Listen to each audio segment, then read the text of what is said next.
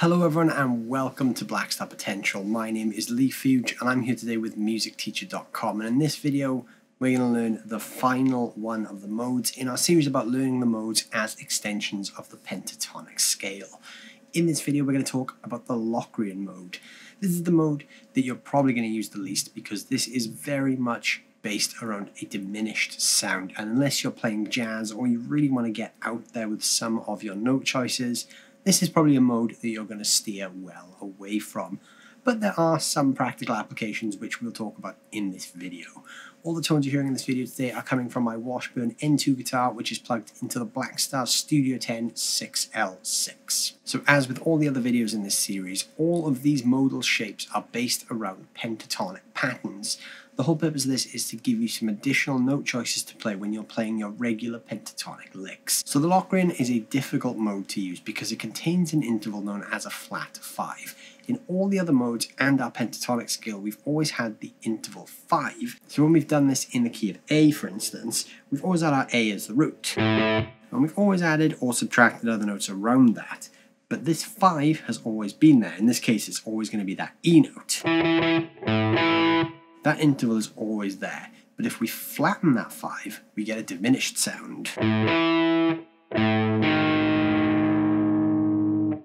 which, as you can hear, does create quite a strange sound, especially when you combine it with the root.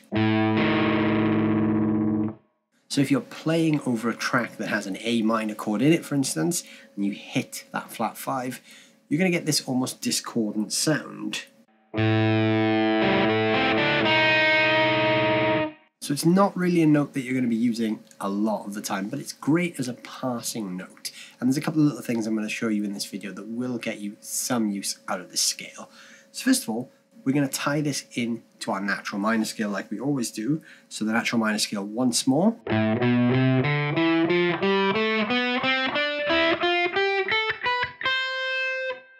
If you haven't learned that yet, this is also the Aeolian mode. Go check out the other videos in this series and then come back to this one.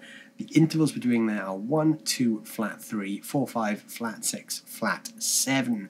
So to make this Locrian, we need to flatten the 2, kind of like the Phrygian mode, and we need to flatten the 5. So that gives us 1, flat 2, flat 3, 4, flat 5, flat 6, and flat 7. And then it repeats through the octave. 1, flat 2, flat 3, 4, flat 5, flat 6, flat 7, 1, flat 2, flat 3.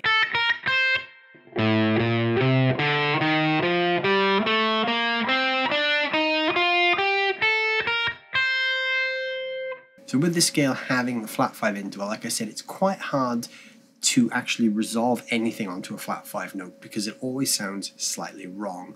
Unless you're playing a diminished chord that matches the note of the flat 5, it's not really going to fit too well. It's a pretty tricky interval to use. But where this interval is really useful is just as a passing note.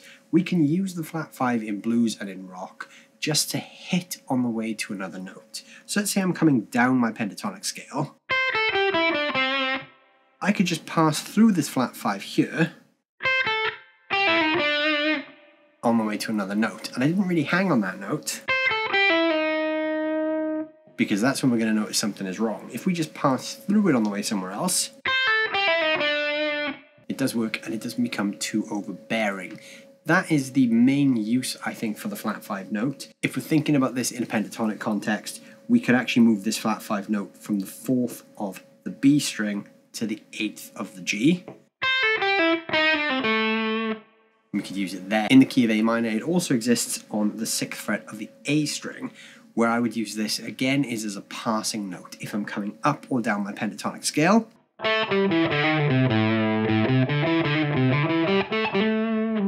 but I pretty much never hang on that note for risk of that clash happening. That diminished flat 5 note is not a pleasant note to stick on too long, but if you're just passing through it, it works great. So instead of using the Locrian mode on its own as its own mode, I would suggest using it as an extension of another mode. So you could throw that flat 5 in to your natural minor scale or your minor pentatonic scale. That, in my opinion, is the best way to use that. Because this scale also has the flat 2, you could also view this kind of like an extension of the Phrygian mode. So I could be playing some Phrygian licks with the flat 2. And I could just hit that flat 5 as well. So the only difference between what I played there and a regular lock room mode is I did add the 5 interval back in. So I'm just sort of adding the regular 5 into the lock room just to make it a little bit more useful, because playing on the lock room mode on its own is a pretty tricky thing to do unless you're really going for that diminished, slightly dissonant sound. So out of the modes, this is probably the one you're going to use the least. But like all the other modes you've learned in this little series, they're all there as options. So you can use them with your regular pentatonic shapes just to extend those boxes a little bit, break you out of that regular pentatonic rut that you might be stuck in, just to give you a few new note choices to choose.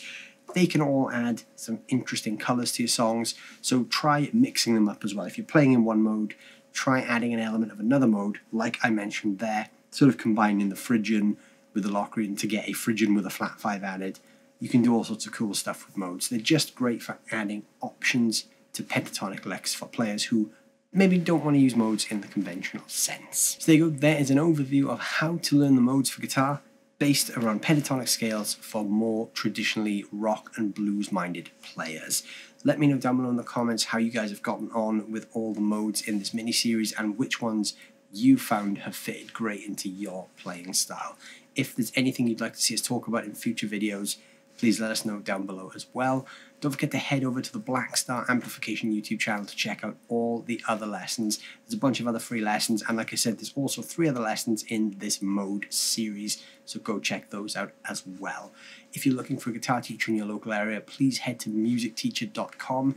Check out the network of great teachers all around the country waiting to help you guys out. Thanks so much for watching, and I'll see you soon.